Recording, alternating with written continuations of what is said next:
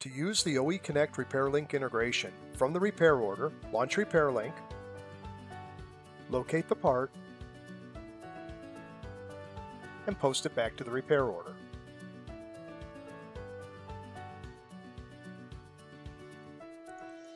Here we can see that Smart Pricing has set the sell price of the part. Also, if this is the first RepairLink order with this dealership, a new supplier record is automatically created in RepairLink. To order the part, use Smart eOrder. Click on the truck, and the order is placed with OEConnet. Note that the accounts payable invoice is not created at this time. Click on Post and Exit. In the part record on the RO, the RepairLink order number has now been entered into the invoice number field. Don't change this number either by editing it or by posting the AP, as this number is needed to track the order status. You can track the order status by launching RepairLink and by clicking on the invoice number to refresh the data.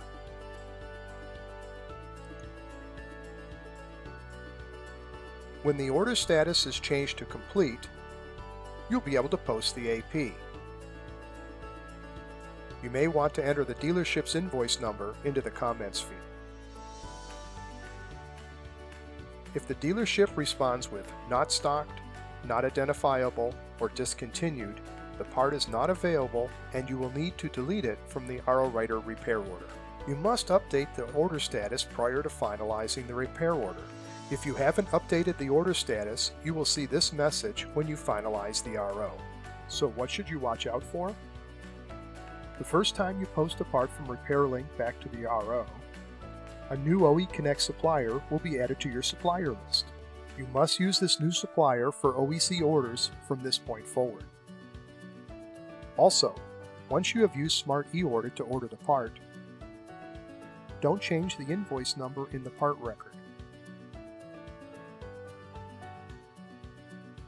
When RepairLink sees an OEC supplier and an invoice number, it triggers RepairLink to connect to RepairLink to check the order status.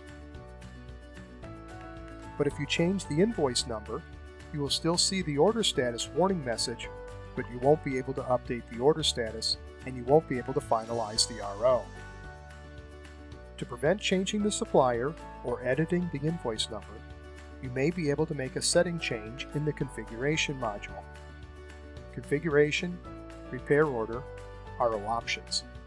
If you are posting AP invoices, you should uncheck the Edit Invoice Number checkbox. This will gray out the supplier and invoice fields so they can't be changed. But if you aren't posting AP invoices, this box will need to be checked.